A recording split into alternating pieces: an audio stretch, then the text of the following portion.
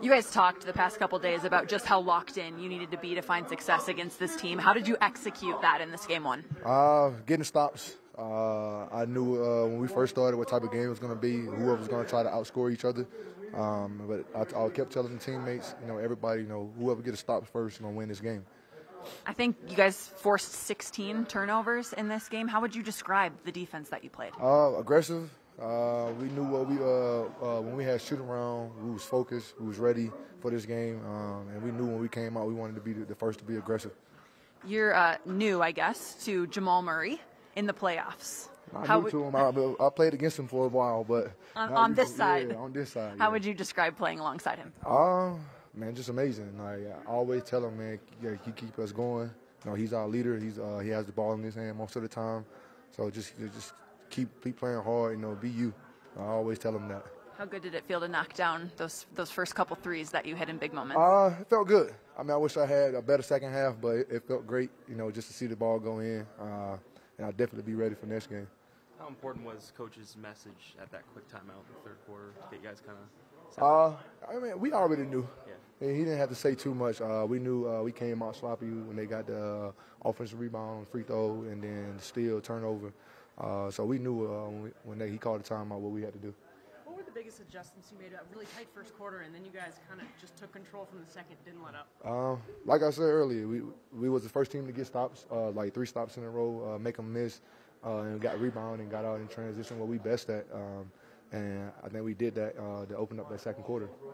How would you guys feed off Aaron Gordon shooting 100% in the first half? What your reaction? I always tell AG, man, you open, shoot it. Like, because you're a great shooter, man. You've been working on it. In the summertime, man, you open, shoot the ball. Just make sure you get it above the rim. CB has talked about watching you, wanting to emulate kind of the style of player that you are. He had 4 steals in this game. How did you see him come alive on the defensive end? CB is great. When he checks in, he always brings that energy off the bench. No matter what it is, getting offensive rebounding for us, pushing in transition, scoring in transition, or even making open shots. But tonight, man, he played well defensively, and we need it off the bench. How do you replicate this effort? Come in and be ready like we did this game 1. Be aggressive and be the first team to get stops.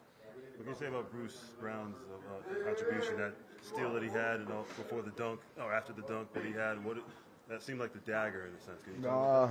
Bruce, he played amazing. It doesn't matter. Like, Bruce can always defend.